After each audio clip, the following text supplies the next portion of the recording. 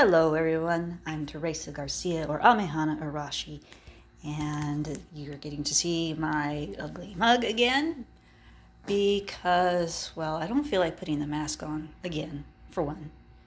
And two, because this is an adventure story. Yeah.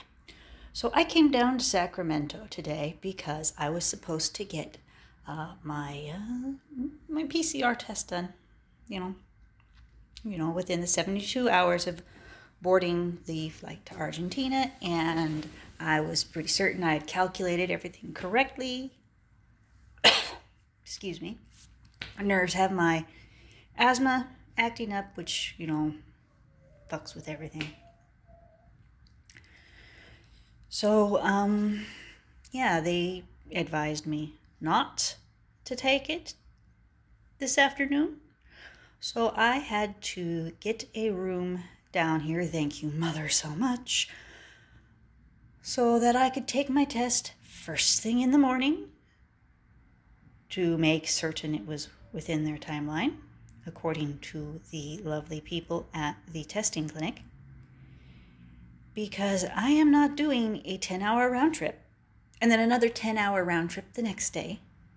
I love you, my dear, but you know how driving wears me out, and I would prefer not to keel over on the plane.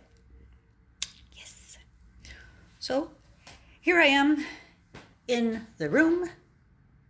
7:30, I get the nose probe done, which I am not looking forward to, but must be done. And since I don't trust how my system is going to handle too much fast food, I already had fast food on the way down, I'm not going to push it. I made a visit to grocery outlet.